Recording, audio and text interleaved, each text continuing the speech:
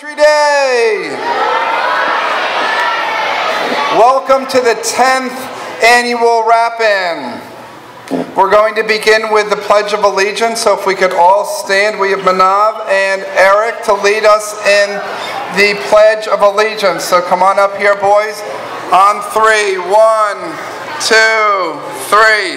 I pledge allegiance to the flag of the United States of America and to the republic for which it stands, one nation, under God, indivisible, with liberty and justice for all. Thank you. Those were the officers. If you can remain standing, the officers of the middle school. Thank you very much for that. Now, Mr. Femia is going to lead us in a rousing rendition of the alma mater. Here we go. I want to hear you in back.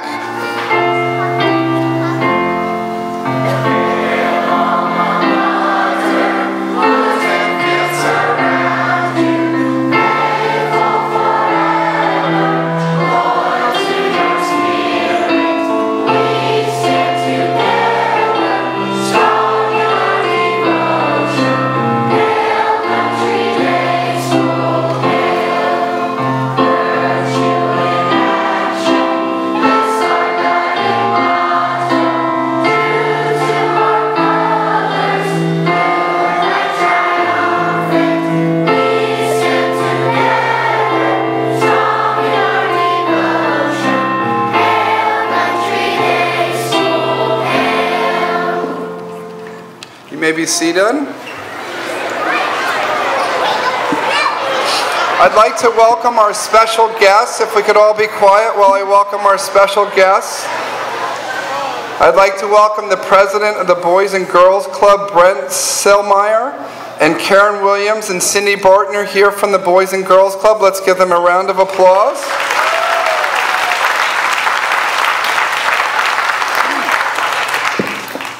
I'd like to thank Bonnie Nesbitt, Ashley Ward, Lois Rust, Mark Femia, the facilities crew, and the parents and volunteers of the gift sorters. Let's give them a hand.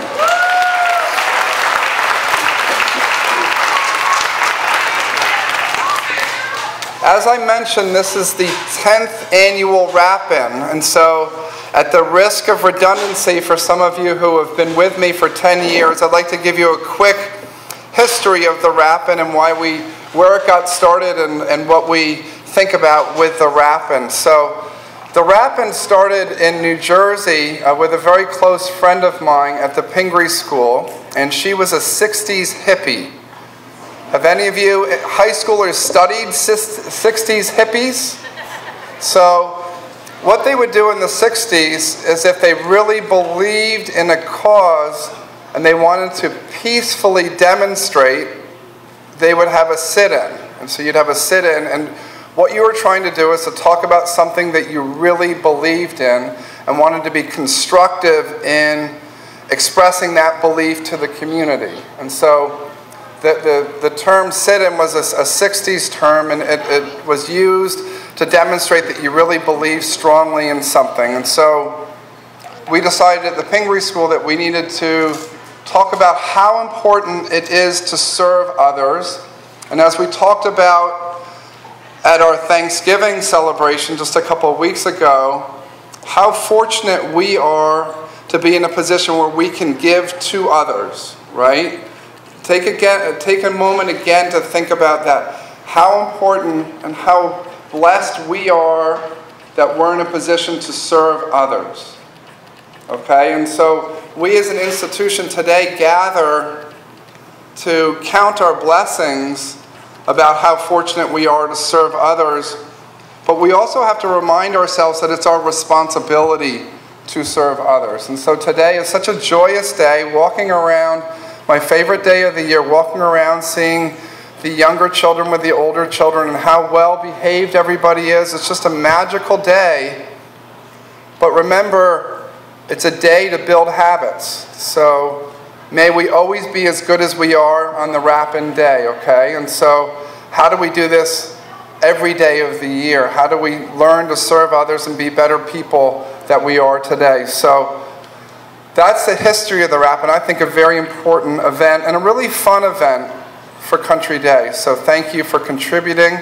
We gathered about 1,000 toys for others. I think that that's pretty amazing. So in the 10 years, we've gathered about 10,000 toys. I do the math there.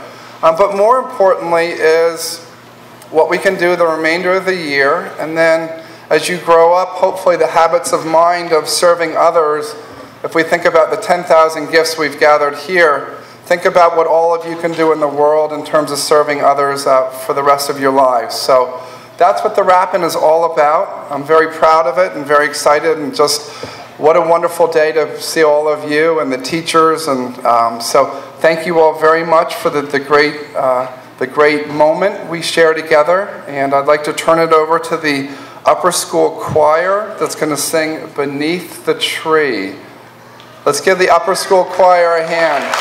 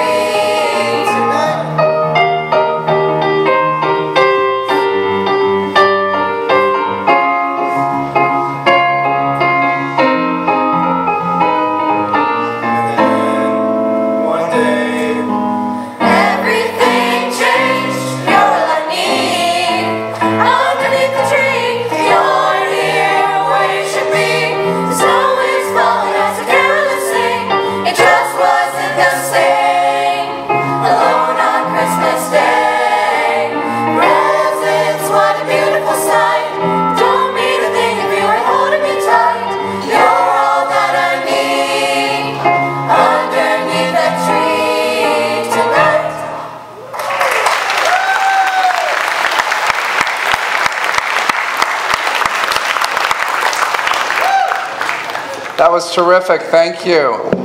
Now we're going to attempt to exit in an orderly fashion and sing Jingle Bells, which is going to be amazing. So, Mrs. Aquino, where would you like to start the exit?